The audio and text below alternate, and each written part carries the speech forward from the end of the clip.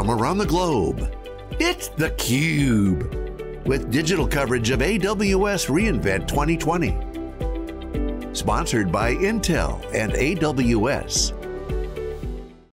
Welcome back to theCUBE's ongoing coverage of AWS reInvent Virtual. theCUBE has gone virtual too and continues to bring our digital coverage of events across the globe. It's been a big couple of weeks at reInvent, and a big week for machine intelligence, machine learning and AI, and new services for customers. And with me to discuss the trends in this space is Bratin Saha, who is the Vice President and General Manager of Machine Learning Services at AWS. Bratin, great to see you. Thanks for coming on theCUBE. Thank you, Dave. Thank you for having me. You're very welcome. Let's get right into it. I mean, I remember when SageMaker was announced, it was 2017. It was really a seminal moment in the whole machine learning space. But take us through the journey over the last few years. What can you tell us? So, when we came out with SageMaker, customers were telling us that machine learning is hard. And it was within, it's only a few large organizations that could truly deploy machine learning at scale. And so we released SageMaker in 2017. And we have seen really broad adoption of SageMaker across the entire spectrum of industries. And today, most of the machine learning in the cloud, the vast majority of it happens on AWS. In fact, AWS has more than 2x of the machine learning than any other provider. And, we saw this morning that more than 90% of the TensorFlow in the cloud and more than 92% of the PyTorch in the cloud happens on AWS. So what has happened in there is customers saw that it was much easier to do machine learning once they were using tools like SageMaker. And so many customers started deploying a handful of models, and they started to see that they were getting real business value. Machine learning was no longer a niche. Machine learning was no longer a fictional thing. It was something where they were getting real business value. And then they started to proliferate it across their use cases. And so these customers went from deploying like tens of models to deploying hundreds and thousands of models. In fact, we have one customer that is deploying more than 1 million models. And so that is what we have seen is really making machine learning broadly accessible to our customers through the use of SageMaker. Yeah, so you probably very quickly went through the experimentation phase, and people said, wow, you got the aha moments, and so adoption went through the roof. What kind of patterns have you seen in terms of the way in which people are using data, and maybe some of the problems and challenges that has created for organizations that they've asked you to kind of help them rectify?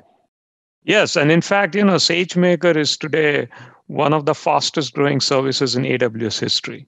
And what we have seen happen is as customers scaled out their machine learning deployments, they asked us to help them solve the issues that used to come when you deploy machine learning at scale. So one of the things that happens is when you're doing machine learning, you spend a lot of time preparing the data, cleaning the data, making sure the data is done correctly so you can train your models.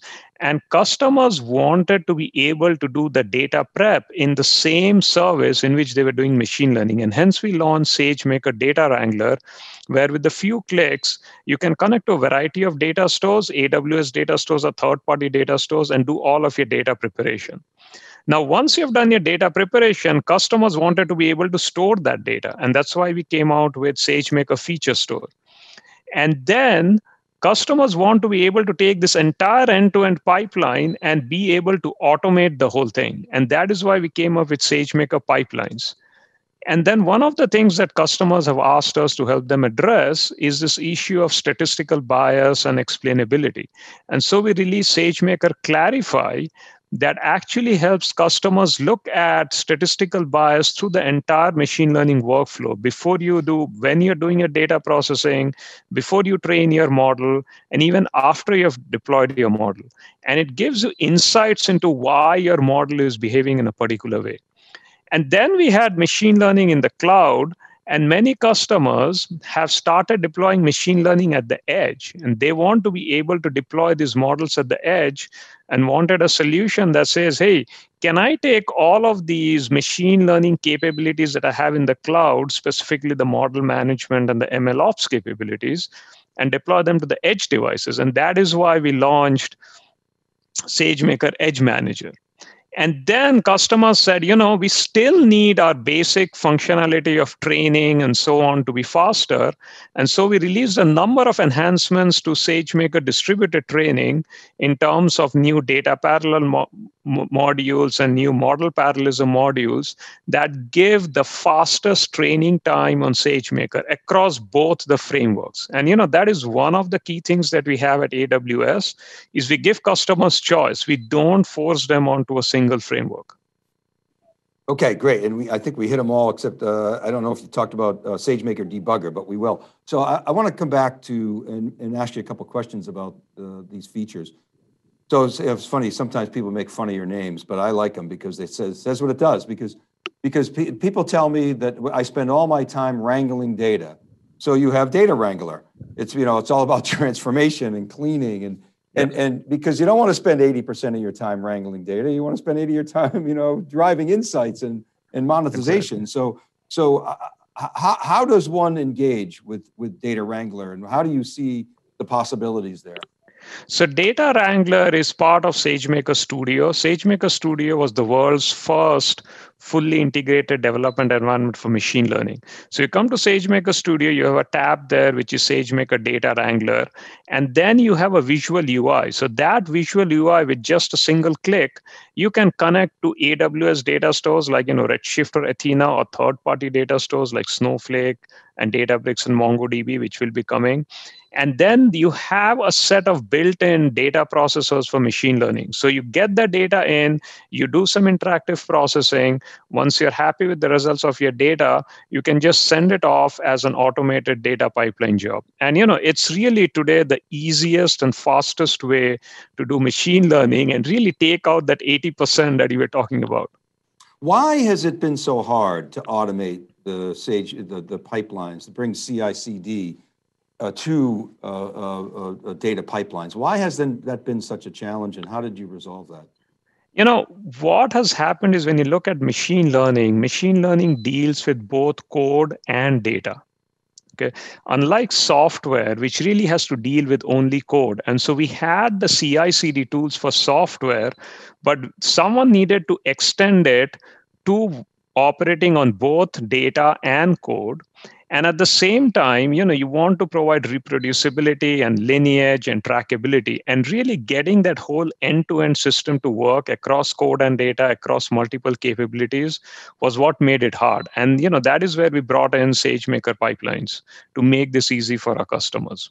Got it. Thank you. And then let me ask you about Clarify. And this is a huge issue in machine intelligence. Humans, by their very nature, are biased. They build models. The models have bias in them, and so you're bringing transparency. The other problem with AI, and I'm not sure that you're solving this problem, but please clarify if you are. No pun intended. But it's that black box. AI is a black box. I don't know how we got to the answer. It seems like you're attacking that, bringing more transparency and really trying to deal with the biases. I wonder if you could talk about how you do that and how people can expect this to affect their operations. I'm glad you asked this question because, customers have also asked us about this. SageMaker Clarify is really intended to address the questions that you brought up. One is it gives you the tools to provide a lot of statistical analysis on the data set that you started with. So let's say you were creating a model for loan approvals, and you want to make sure that you have equal number of male applicants and equal number of female applicants and so on. So SageMaker Clarify lets you run these kind of analysis to make sure that your data set is balanced to start with. Now, once that happens, you have trained the model. Once you have trained the model, you want to make sure that the training process did not introduce any unintended statistical bias. So then you can use SageMaker Clarify to again say, well, is the model behaving in the way I expected it to behave based on the training data I had? So let's say your training data said, 50% of all the male applicants got their loans approved. After training, you can use Clarify to say, does this model actually predict that 50% of the male applicants will get approved? And if it's more and less, you have a problem. And then after that, we get to the problem you mentioned, which is how do we unravel the black box nature of this? And we took the first steps of it last year with Autopilot, where we actually gave notebooks. But SageMaker Clarify really makes it much better because it tells you why a model is predicting the way it's predicting. It gives you the reasons, and it tells you, here is why the model predicts that, you were approved a loan, or here is why the model said that you may or may not get a loan. So it really makes it easier, gives visibility and transparency, and helps to convert insights that you get from model predictions into actionable insights, because you now know why the model is predicting why it's predicting. Yeah, it brings that confidence level. Okay, thank you for that. Let me ask you about distributed training on SageMaker. Help us understand what problem you're solving. You're injecting auto parallelism. Is that about scale? Help us understand that. Yeah, so one of the things that's happening is, our customers are starting to train really large models. Like, 3 years back, they would train models with like 20 million parameters. Last year, they would train models with like a couple of 100 million parameters. Now, customers are actually training models with billions of parameters. And when you have such large models, the training can take days and sometimes weeks. And so what we have done are two concepts. One is we introduced a way of taking a model and training it in parallel on multiple GPUs. And that's what we call a data parallel implementation. We have our own custom libraries for this, which give you the fastest performance on AWS. And then the other thing that happens is customers take some of these models that are really large, like billions of parameters. And we showed one of them today called T5. And these models are so big that they cannot fit in the memory of a single GPU. And so what happens is today, if customers have to train such a model, they spend weeks of effort trying to parallelize that model. And what we introduced in SageMaker today is a mechanism that automatically takes these large models and distributes it across multiple GPUs, the auto parallelization that you were talking about, making it much easier and much faster for customers to really work with these big models. So the GPU is a very expensive resource, and prior to this, you would have the GPU waiting, yes. Load me up, and you don't want to do that with an expensive resource. Yeah. Right? And one of the things you mentioned before is SageMaker Debugger. So one of the things that we also came out with today is the SageMaker Profiler, which is really part of the debugger, that lets you look at your GPU utilization, at your CPU utilization, at your network utilization, and so on. So now you know when your training job has started, at which point has the GPU utilization gone down, and you can go in and fix it. So this really lets you utilize your resources much better, and ultimately reducing your cost of training and making it more efficient. Awesome. Let's talk about Edge Manager, because Andy Jassy's keynote was interesting. He's talking about hybrid, and his vision is basically, and Amazon's vision is, we want to bring AWS to the edge. We see the data center as just another edge node, and so this is, to me, another example of AWS's edge strategy. Talk about how that works and in practice. How does it work? Am I doing inference at the edge and then bringing back data into the cloud? Am I doing things locally? Explain that. Yes. So, what SageMaker Edge Manager does is it helps you deploy and manage models at the edge. The inference is happening on the edge device. Now, consider this case. So Lenovo has been working with us, and what Lenovo wants to do is to take these models and do predictive maintenance on laptops. So, you're an IT shop and you have a couple of 100,000 laptops, you would want to know when something may go down. And so they deploy this predictive maintenance models on the laptop. They're doing inference locally on the laptop, but you want to see, are the models getting degraded? And you want to be able to see, is the quality up? So what Edge Manager does is, number one, it takes your models, optimizes them so they can run on an edge device, and we get up to 25x benefit.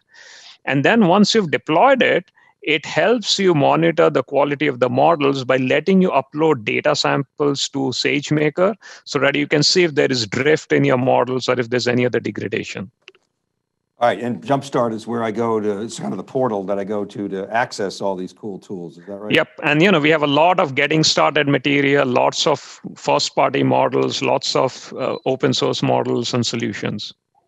All right, Bratin, we're out of time, but I could go on forever with you. Thanks so much for bringing this knowledge to the theCUBE audience. I really appreciate your time. Thank you, Dave, for having me. You're very welcome, and good luck with the announcements. And thank you for watching, everybody. This is Dave Vellante for theCUBE, and our coverage of AWS reInvent 2020 continues right after this short break.